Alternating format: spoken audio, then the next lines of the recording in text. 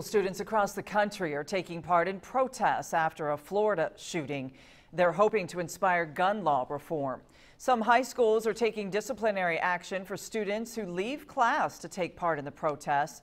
Indiana State University in Terre Haute posted a statement on the matter today.